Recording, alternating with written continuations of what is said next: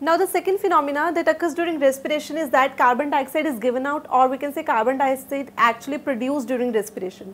So we are conducting another small experiment to prove that yes, carbon dioxide is removed or produced during respiration. In these cases, what we are going to do, I am going to take two conical flasks.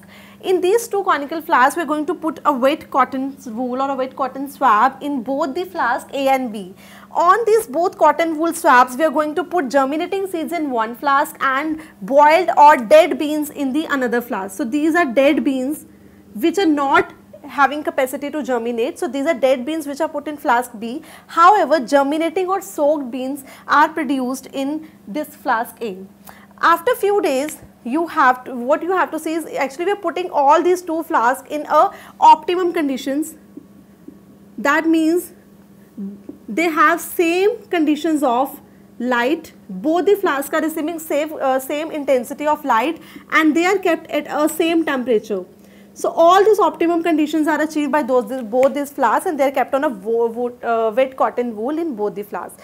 Now after few days, what we are going to observe is that the flask A, the seeds are actually germinating. They start to germinate. So now you can see that this is a flask which contains the germinating seeds. However, B is the flask which contains dead beans or boiled beans. Now we have to see that whether carbon dioxide was produced during germination or not, or whether carbon dioxide is produced during this dead beans. So what is the phenomena, what is the process in which carbon dioxide is produced, and in which of the flasks carbon dioxide is not produced.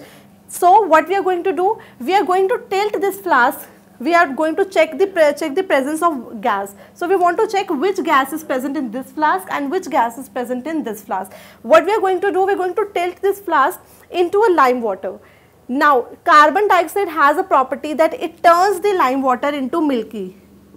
Carbon dioxide turns lime water into milky. So that flask which contains carbon dioxide,